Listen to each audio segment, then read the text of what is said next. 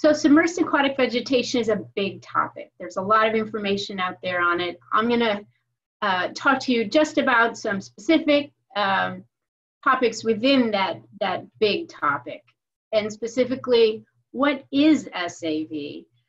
Because there is some confusion about that, where it's found, why we think it's important, a little bit of history of SAV in Chesapeake Bay. I'll touch on some of that research that Mike mentioned, both past and present, and then provide some online resources for you to follow up on later if you'd like to learn more. So the photograph here, and there are photographs kind of sprinkled through this, is one of my favorite species of SAV, redhead grass, Potamogeton perfoliatus. It used to be very abundant throughout the bay. It all but disappeared for a while, but has come back in many of the tributaries. Unfortunately, not so much in the chop tank where Horn Point is located, but keep our fingers crossed. So what is SAV? Well, there are actually legal definitions of SAV, and you don't have to read this word for word, but I've put 3 examples here from Maryland legislation describing SAV. But basically, submersed aquatic vegetation is a group of vascular plants, vascular meaning they have tissue for conducting nutrients and the products of photosynthesis from one part of the plant to another. So they're the more advanced plants. They're flowering plants, just like the flowering plants you see in your garden or in the landscape. We refer to those as angiosperms, so they reproduce by seeds. And they are in a group called monocots, which are the grasses, which you would recognize as your lawn grass or grasses that you see in the landscape. They are, for the most part, rooted, but there are some species that are not rooted. And they live primarily underwater, but there are some species that are adapted to life when the tide recedes and they're exposed to the air. So I have 2 examples here, sago pondweeds, Zucchini pectinata, and wild celery, Valsinaria americana, 2 of the really abundant grasses in the mid to upper portion of the Chesapeake Bay. So what is not SAV? A lot of the green stuff you see growing in the bay and along the margins is not SAV, it is algae. So 3 examples that you might see in the mid and upper Chesapeake Bay are muskgrass, Cara, gutweed, what used to be referred to as Enteromorpha intestinalis, now it's been reclassified as Ulva intestinalis, and then sea lettuce or Ulva lactuca. And the photograph of lactuca of Ulva on the top here shows it underwater, and the one on the bottom shows it exposed at low tide where it's been stranded on the surface of the sediment. So algae are green photosynthesizing plants, and there are other pigments as well, but they are non-vascular plants. They do not have that vascular tissue for transporting things throughout the plant. They are not flowering or seed producing plants. And they do not have true roots. So they are sometimes attached to the bottom to rocks or structure by a holdfast, but they do not have true roots. So that's how you can distinguish between SAV and algae. So if you saw the trivia questions, you already know how many species of SAV there are in Chesapeake Bay. Roughly 15, and of course that depends on how you define the bay. Just within sort of the bay and its main tributaries, within the tidal portion of the tributaries, roughly 15 species. And some examples going from tidal freshwater on the left, water stargrass, to the brackish portion of the bay where you would find horn pondweed and widgeon grass, and then the full saline portion of the bay near the mouth in Virginia where you find eelgrass. If you would go further up into the non-tidal portions of the tributaries, there are more species. And if you considered the whole bay watershed, you would be looking at probably 3 or as many species, because SAV grows in lakes, ponds, rivers, ditches, most places where there's water. So where did these flowering underwater plants come from? The traditional view of the evolution of plants was that, of flowering plants, was that they started out about 1 billion years ago or more, as green algae in the oceans. And then there was sort of this linear progression, and about 500 million years ago, the green plants had evolved some resistance to desiccation and moved up onto the land out of the water, and then evolved into various other forms, each more advanced than the previous, until finally the angiosperms emerged about 150 million years ago, the flowering plants. And then the thought was that a subset of those flowering plants then migrated back into the water by developing tolerance to flooding and to submersion, and those led to the SAV species that we are familiar with today. So that was a sort of a simplistic view, but now there's a lot of genetic work and genetic analysis going on, and as with so many other organisms, it turns out it's a much more complicated story than we thought it was originally. So the early aquatic plants may have led to some flowering terrestrial plants, but there's some evidence that early flowering plants actually evolved in the water, not on the land. And some of those then may have led to terrestrial flowering plants, and other lines led to the modern aquatic plants that we know as SAV. So there were multiple events, and the modern angiosperms may actually have developed in the water originally and then transferred to the land, which is sort of the opposite of what was originally thought. And if you wanted to learn more about this, I've put a reference up there about the genetic analysis that's currently being done or recently has been done on submerged aquatic plants. So these plants are growing in the water. They're flowering plants. And we know that flowering plants have to be pollinated. The flowers have to be pollinated in order to produce seed, to reproduce. So how is this accomplished in the water? Well, on land, most plants are either pollinated by the wind. So the wind blows the pollen from the male flowers to the female flowers, or by insects, which actually carry the pollen. That actually applies also to the water. There are species that are wind pollinated, so their flowers emerge above the surface of the water and wind blows the pollen, or insects land on the flowers and transfer the pollen that way.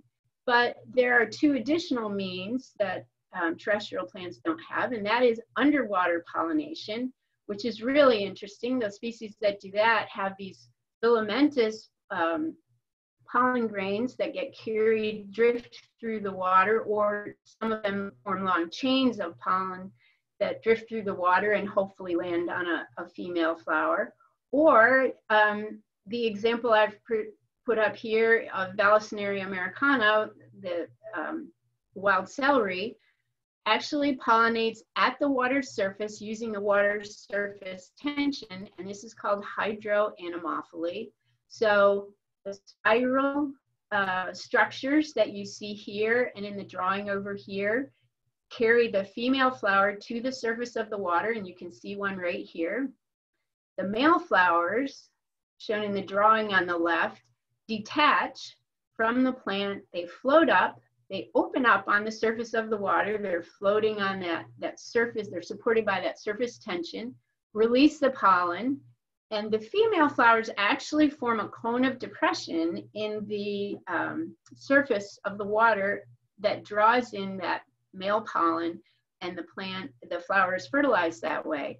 And then that coil sort of recoils, draws the fertilized flower back down underwater, and that's where the seeds develop.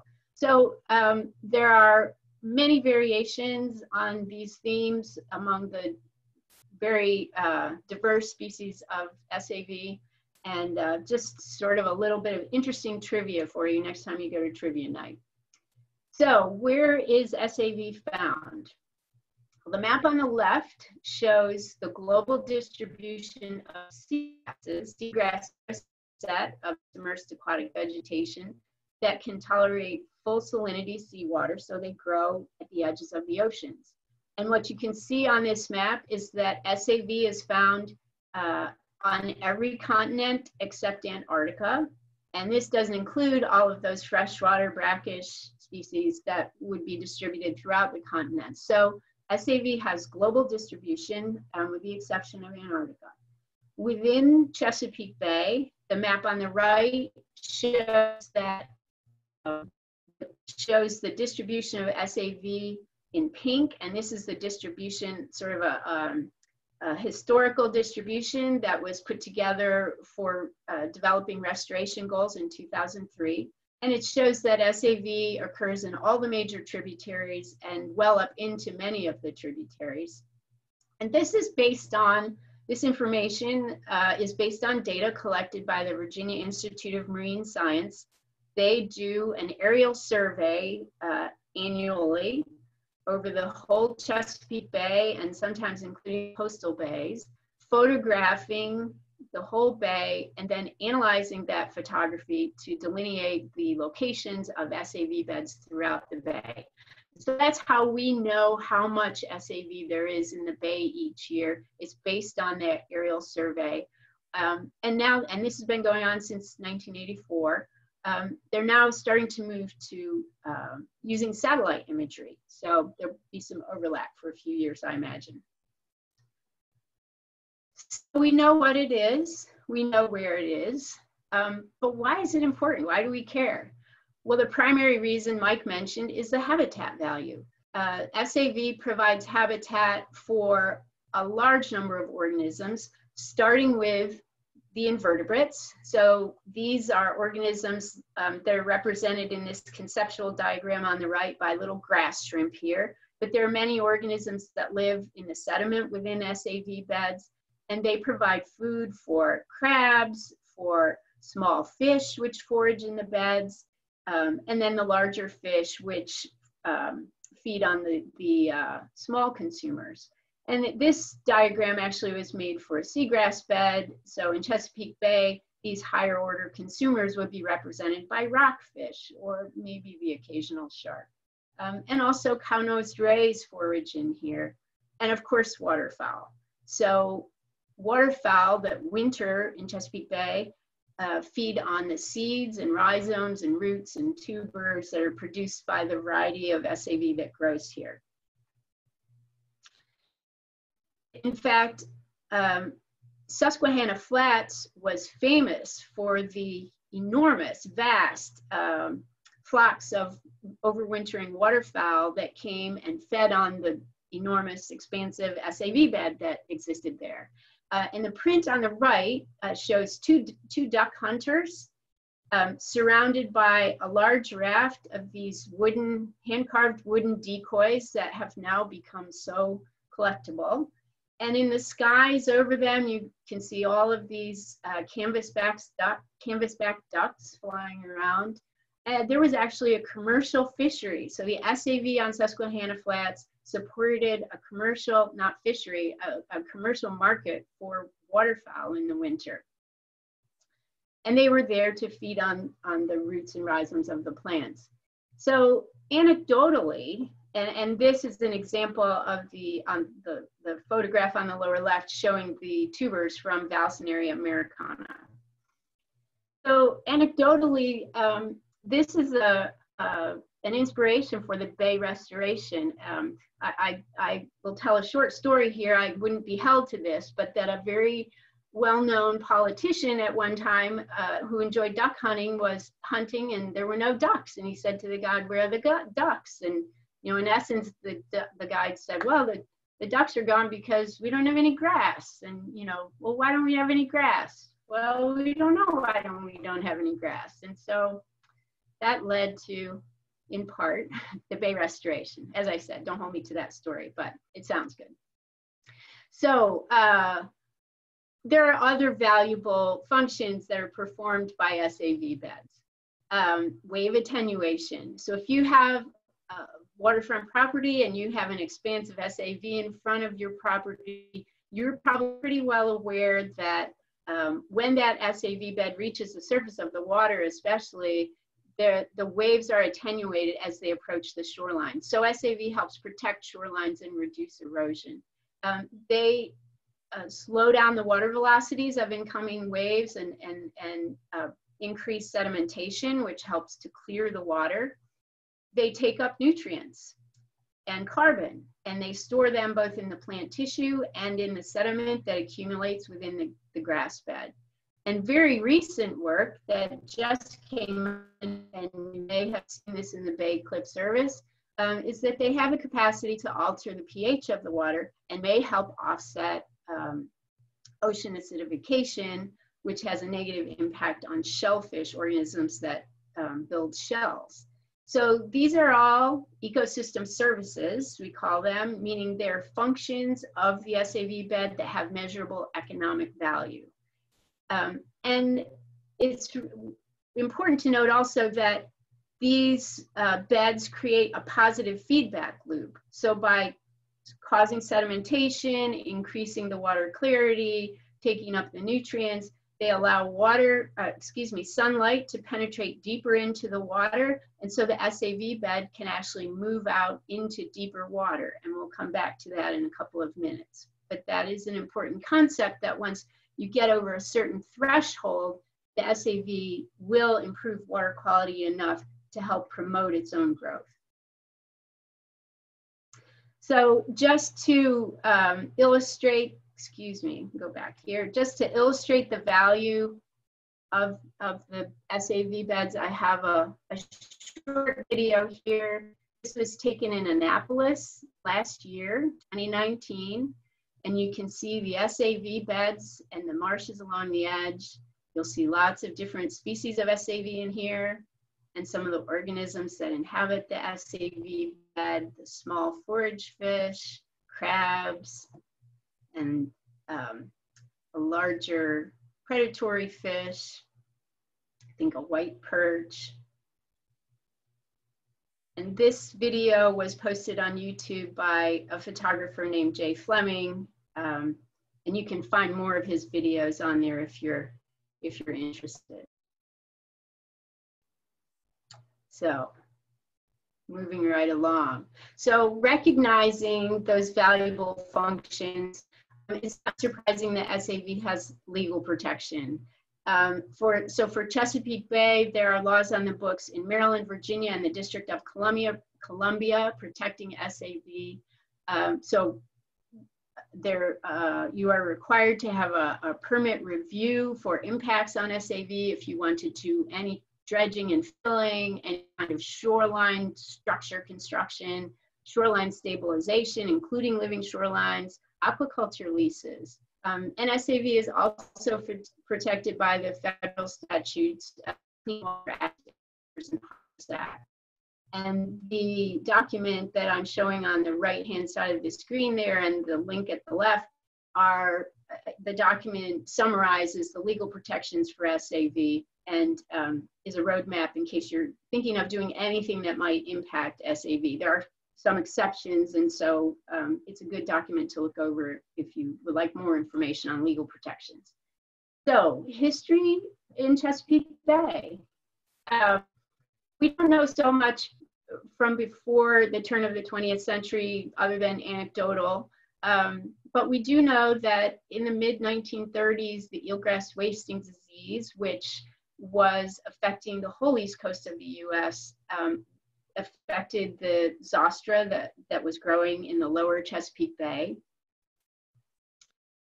And in the 1940s, there were some invasions of what we refer to as invasive exotic species, so species that were not from the Chesapeake Bay, not native, replacement of the native species of SAV.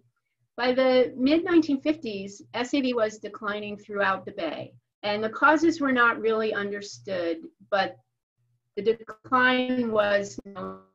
But in 1972, tropical storm Agnes hit the Chesapeake Bay region, and not just the region, but the watershed. It moved straight up the bay and through the watershed, dropped a tremendous amount of rain on the watershed. So there was a huge discharge of fresh water into the Susquehanna Flats, and it decimated the SAV beds that were still growing at the flats, and accelerated the losses of SAV throughout the mid and upper Chesapeake Bays. So recognizing that this was going on, a formal SAV survey was begun by the Maryland Department of Natural Resources in 1978. And in 1984, the Bay program funded the aerial survey that's been conducted ever since by the Virginia Institute of Marine Science. Also in the 1980s, that hydrilla invasion that Mike Roman mentioned at the beginning turned up in a couple of places in the Bay, notably the Potomac River and the Susquehanna Flats. And there was a great deal of negative press about this and fears about hydrilla taking over the Bay, all kinds of headlines. It turns out, 20, 30 years later, we realized it probably facilitated the return of some of the native species to places like the Potomac River, and it supports fish populations, and so it didn't turn out to be nearly the monster that we thought it would, and nor have the other exotic species in retrospect. Eurasian water milfoil is a component of our SAV flora now, and water chestnut occurs occasionally, but is not very common. So beginning in the 1980s, in 1985, the Maryland phosphate ban was instituted, and SAV began to slowly recover. So the green bars on the right-hand side show the numbers for, and I don't have the scale on here, but basically show what SAV was doing based on that aerial survey. That there was a slow increase, but some interannual variability. 2011, we had 2 tropical storms that hit one right after another, and that was pretty hard on the SAV. And then, we've had recovery since then. Here's 2019, very high flow year in the Susquehanna River Basin, and poor water quality, and it definitely had a negative impact on the SAV.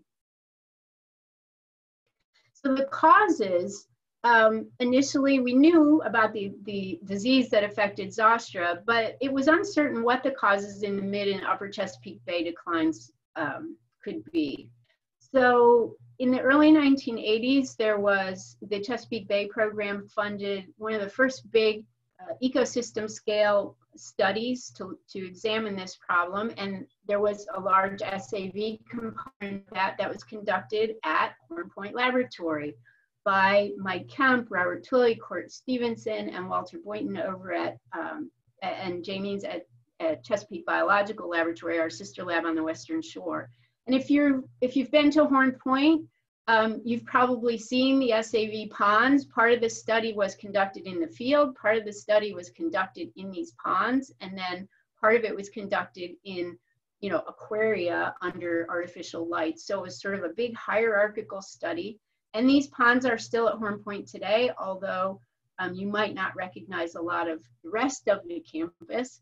But you can see the ponds were planted with SAV, and then they were treated with nutrients, because nutrients eutrophication had come to be thought of as probably a primary driver of the decline. So it resulted in this landmark paper that came out in 1983, identifying eutrophication as a primary cause of the SAV decline, at least in the mid and upper Chesapeake Bay regions. And I really like to call this a landmark study because it was the first big study that I was involved in as an undergraduate student when I came to Horn Point as a summer intern. And so I do just want to mention Horn Point has a great summer intern program and lots of opportunities for students. So how does eutrophication impact the SAV? Well, this schematic diagram shows that the green plants need sunlight, phytoplankton and sediment intercept that sunlight, but nitrogen and phosphorus from fertilizers, sewage treatment plants, various sources that make their way into the bay cause the proliferation of phytoplankton, which absorbs the sunlight, reduces the amount of light that reaches the SAV growing on the bottom, and causes the SAV then to have to grow in shallower water. In addition to that, it causes epiphytes, what we refer to as epiphytes, and this is a community of organisms that live on the plant leaves, and they're stimulated by the nutrients, and they also intercept light and reduce the amount of light that reaches the photosynthetic tissues of the plant. So the combination limits SAV to shallower and shallower water, and eventually in many areas the SAV was lost, causing a shift from what we call a benthic dominated ecosystem where the photosynthesis is occurring on the bottom to a pelagic system, meaning in the water column by plankton. And so the hope for recovery was that reducing nutrients would shift us back to a more benthic dominated system favoring SAV. So the SAV restoration program was born. This is part of the Chesapeake Bay program.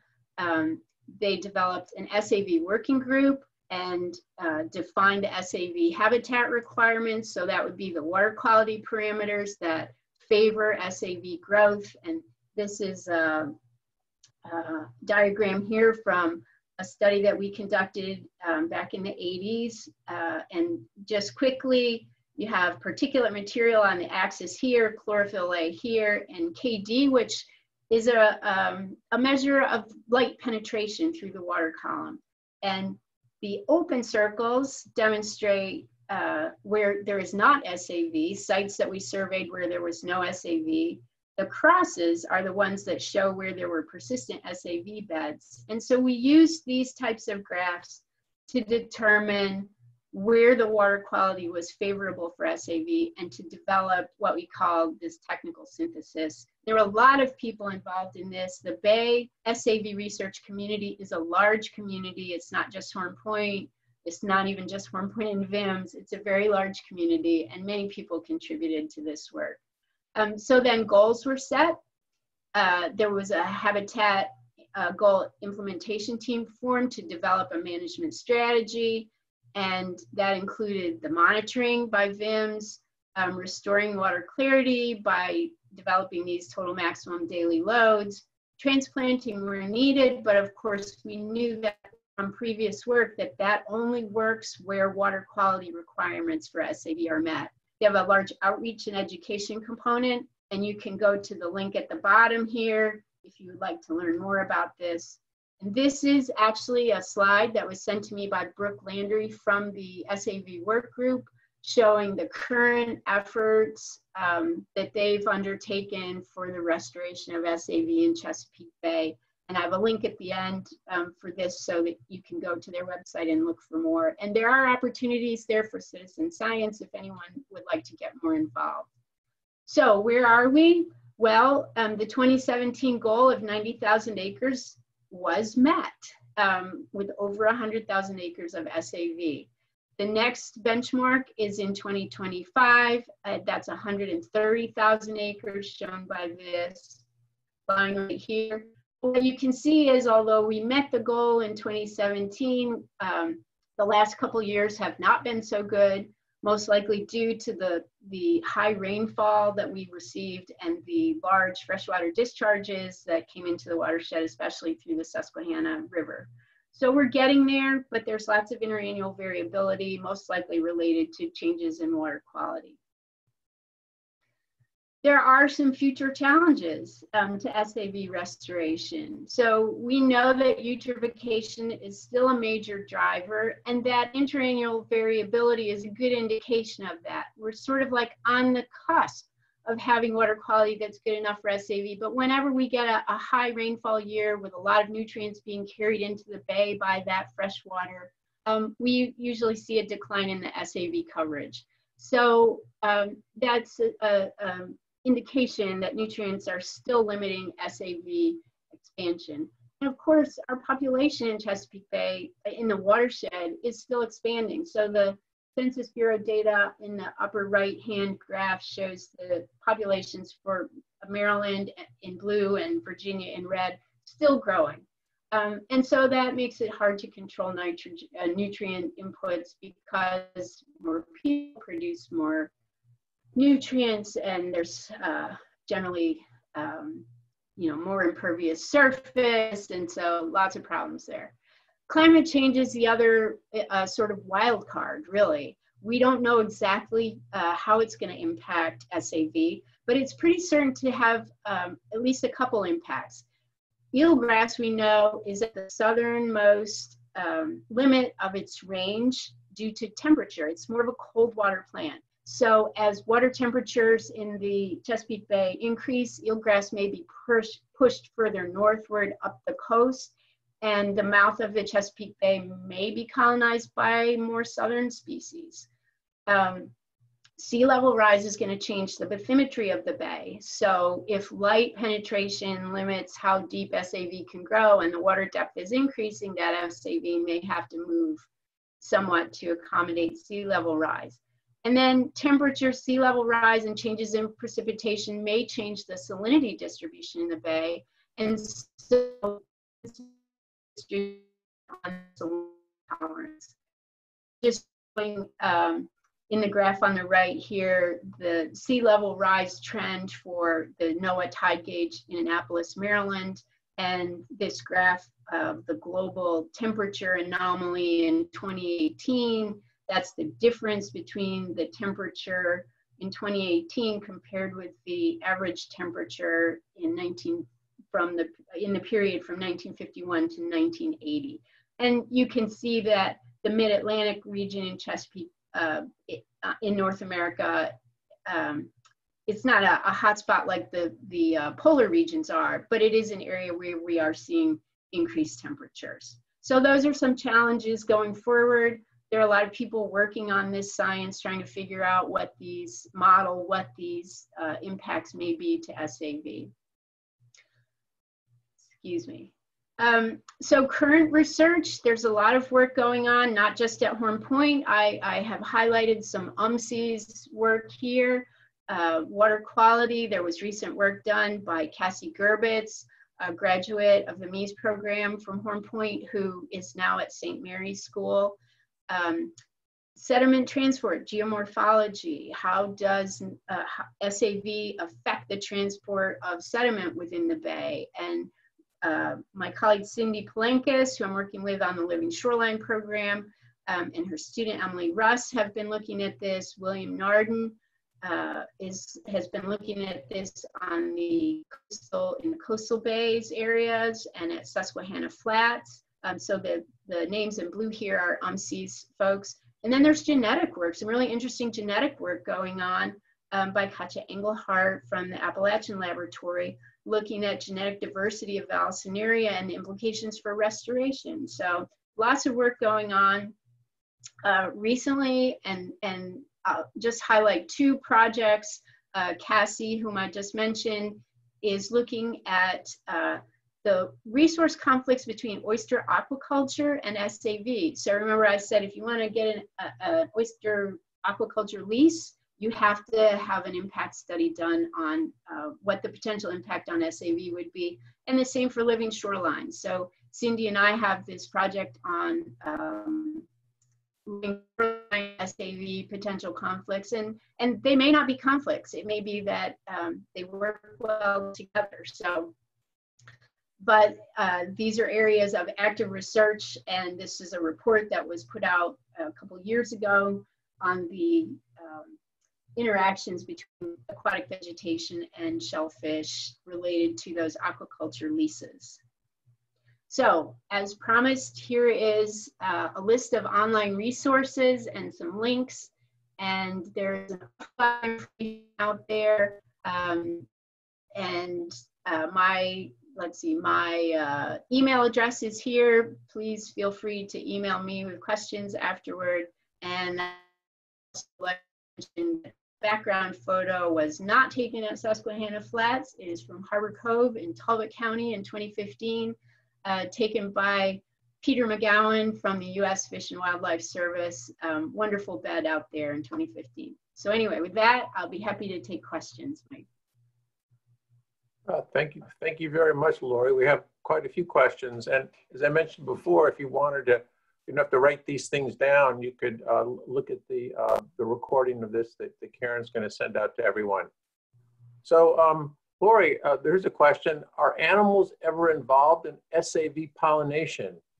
They're thinking specifically about seahorses. I am not aware of seahorses being involved in pollination, but dragonflies land on on the flowers of some species that hold their inflorescence just above the water surface. And if you look at an SAV bed when it's in flower, you can often see those dragonflies hopping from flower to flower.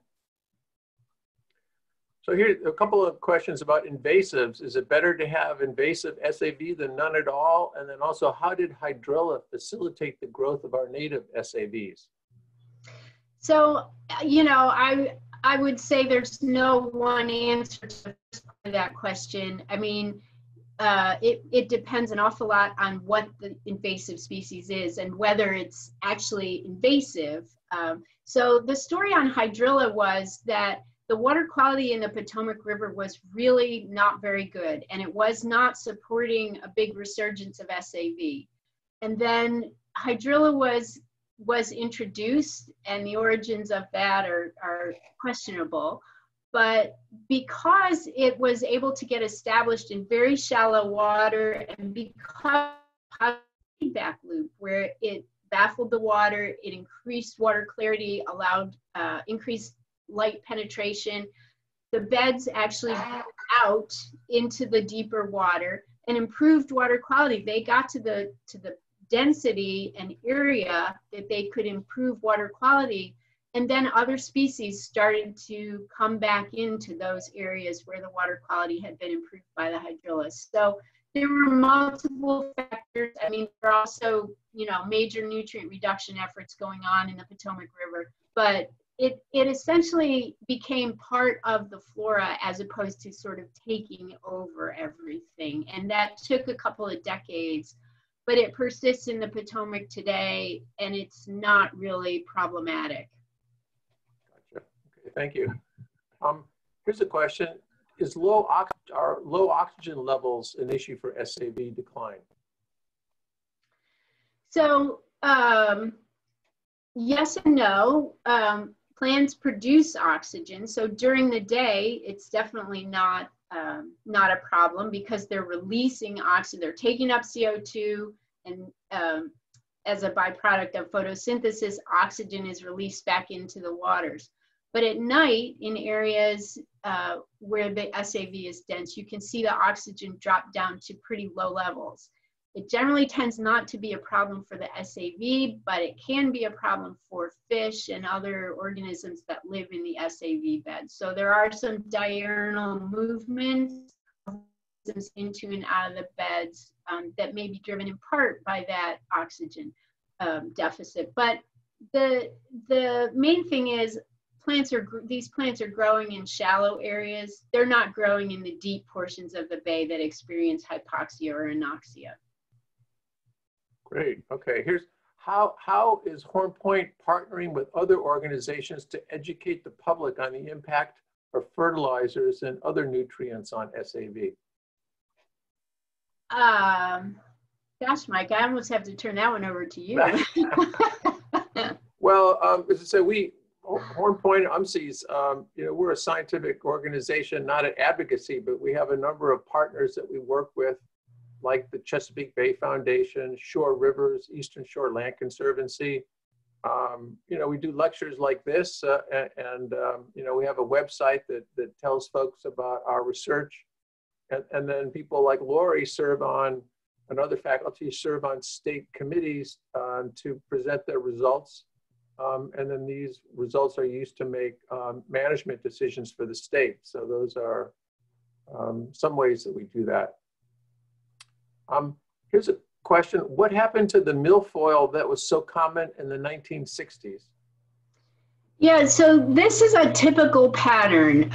Often when a new species is introduced into an ecosystem, it proliferates, and then over time, it just sort of becomes part of the without dominating that flora. And that's pretty much what happened with hydrilla, as well as the Eurasian water milfoil. It really did seem to, the milfoil seemed to dominate at first, but now it's part of the SAV community and it's not a dominant factor. And so there are a couple things that could lead to that. You know, when a new species is introduced into an environment, the predators that consume it, the diseases that it's exposed to in its native environment may not exist in the new environment.